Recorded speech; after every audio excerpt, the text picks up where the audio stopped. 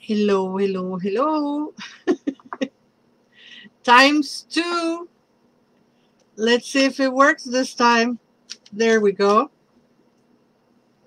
Welcome to Coffee Break with Her by Laura González.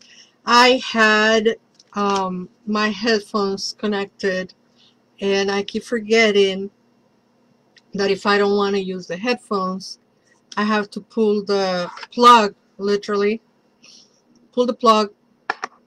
And then when you pull the plug, it takes you off the video. And I forgot those two things. I'm getting used to it. Because now I'm recording all my podcasts with my headphones, but I don't want to do the coffee break with the headphones. I just think it looks very, very silly. Anyway, welcome to Coffee Break. Thank you for your patience and thank you for tuning back in. And good morning, Diana. Good morning, Lourdes. Welcome, welcome, welcome. And I hope you're all doing good. And Diana, seeing you here reminds me of letting you all know I'm doing private lessons for the tarot. I know people have been asking, and I have had a couple students the whole last year, and since I do them only one-on-one, I haven't been promoting, but I'm open to start teaching again. And Diana, you reminded me because you were at the other class, and that's how I remember. Anyway, I hope everybody's doing good. And I have a new tarot, new to me, new to use here. I think this was a gift. I think somebody gifted me this because I don't, for sure, I didn't buy this. This is too small, too colorful, too cheesy, as I call them. But I figure something new. Thank you, Sharon, for coming back. No, there was a problem with the audio, and I had to start again. And thank you for coming back. Thank you for tuning back in. So I have this new tarot, and it's so colorful in the back. It really is cute. It really is cute, and it's super tiny. So you cannot shuffle it like normal. You have to do the thing where you go like this with the cards. So I've been doing this all morning, and I'm ready to give you a couple of cards. Let's see what the divine wants us to see today. I have two cards, so let's see what we have. The first card that we have is the Nine of Wands. Oh, it's so tiny you can barely see it. So I'm gonna come close to you here on Facebook. That is the Nine of Wands. And there it is on Instagram. So the Nine of Wands is a card that talks about working and working really hard and continue working and feeling that you are indeed, as this image is showing, kind of like feeling trapped or feeling that there is no end, like you keep going, going, going, and suddenly you cannot finish. But the truth of the matter is, like, you're almost there. So it's telling you, like, at the same time, like, I understand you're tired, I understand you're upset, I understand you don't want to keep going, but you're almost there. So keep going, keep doing it. And the second card that we have for today, I'm very pleased to announce, that is the Ace of Swords. This is really cute. So the Ace of Swords is a card that is talking about success and the ability to communicate and the ability to think clearly, to be inspired, to get those ideas in order, in order to do new things. And I think it's quite the uplifting message, since we are in the beginning of a Mercury retrograde cycle and a lot of communications go haywire, just like it just happened with my audio. Salud. So it is uplifting to know that we have an Ace of Swords that it's a good omen for good communication, clear communication, clarity, inspiration, etc. It's also really good for new beginnings, and it could be announcing a new beginning.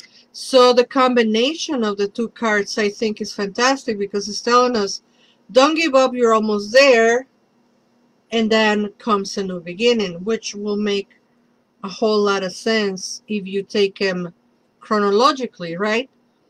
You're almost there, don't give up. A new beginning, a new start, and a fresh start is on the horizon, so to speak. So anyway, another thing that we haven't used for a long time is the Four Agreements by Don Miguel Ruiz. So I just went ahead and got the deck out again. And this is another set of cards that, because they're square, it's easier to just mix, you know, pushing against each other, putting the one in front of the other.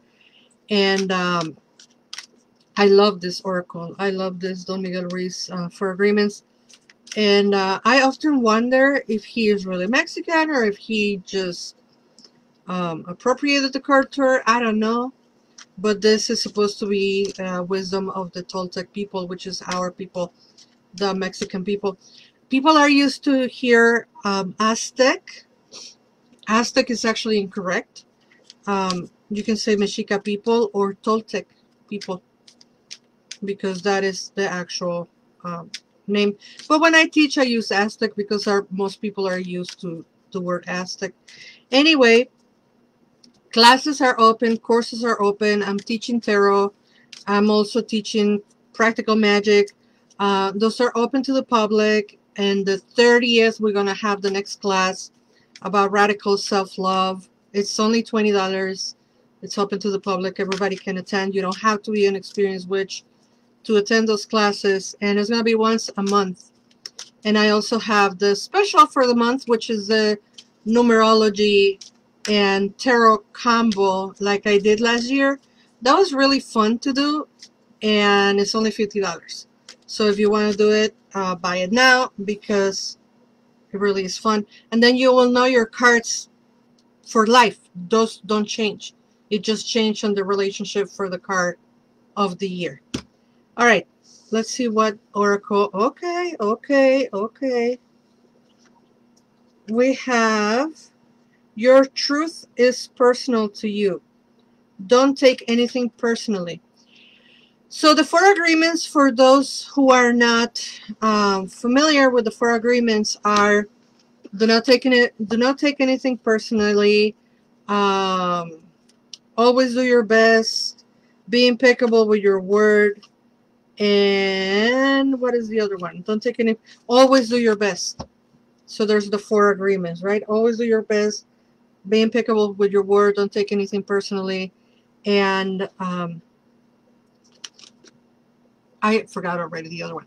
So anywho, this one is out of the don't take anything personally, and the message is your truth. Your truth is personal to you. And the message reads, your own opinions. Okay, let me read here. Your own opinions and point of view reflect your own agreements and are personal to you. It is no one's but yours. So it's pretty much telling you, keep your opinions to yourself, or your opinions about an X, Y, or Z topic are yours, and not everybody is going to have the same opinions. So I will read verbatim what says here. Your own opinions and point of view reflect your own agreements and are personal to you. It is no one's truth but yours. There's always two sides to everything. Thank you, Lourdes. Lourdes is saying this really resonated with me today so far. Thank you, Lourdes. Thank you, everybody who came back. And thank you, Diana, Lourdes, Sharon, Jeannie, and everybody for being here. I will see you Wednesday with the oracles. And I will see you Friday with the learning the card of the week. See you all soon. Take care. Never forget that you are loved. Bye bye.